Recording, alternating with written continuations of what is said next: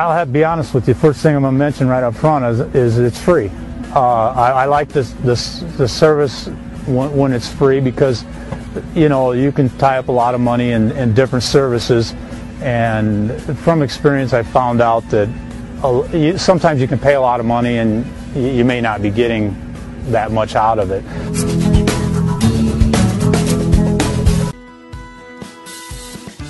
Good afternoon, welcome to GrainTV. It's November 6, 2013. I'm Logan Burgess. To my right here is Brock to help break down the action that we saw here in the grain complex on a relatively quiet trade day for Wednesday.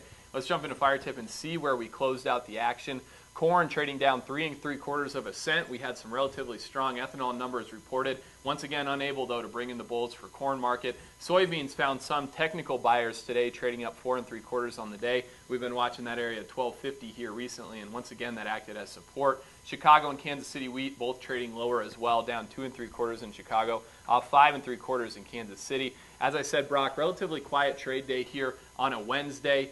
Really the focus of the grain market remains what is the USDA going to report on Friday, specifically how high is yield going to go for corn and soybeans. I know you focused on corn this morning. What are we looking at there? You know, we did take a look at the average of the analyst guess for what they're expecting in Friday's USDA WASDE report. And we know it's been a couple of months since we actually got an update from the USDA, so this report's going to have a little bit of a heightened importance on it as we move into Friday. If you take a look at the table that we have set up here, you can see that harvested acreage is expected to be lowered by about 1 million bushels there, or 1 million acres. Yield is actually looking to move higher by about 3.6 bushels per acre, and production is looking, consequently, production is looking to move higher by about 160 million bushels there. Yep. So the bottom line here is the numbers to focus on is going to be the harvested acreage and the yield and how that's going to overall affect the production figures. We know coming into the end of the harvest that we saw good to excellent ratings continue to increase throughout the end of the growing season.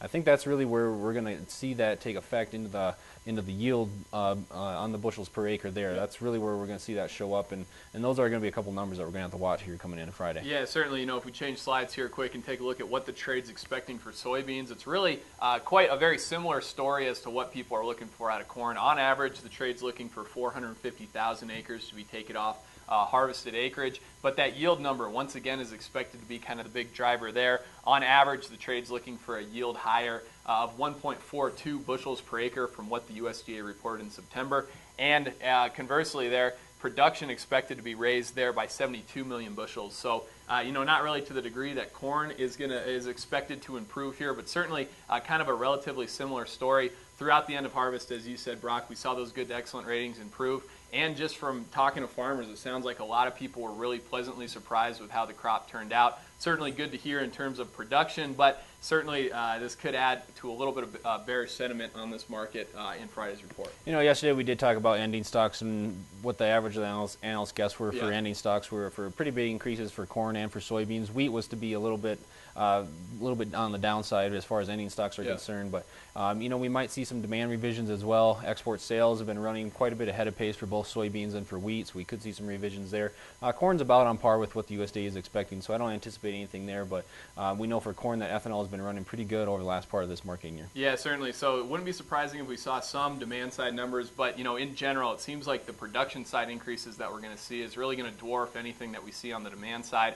In general, that's certainly what the trade's expecting, and we've really seen that reflected in the trade action here over the last several weeks, maybe a month.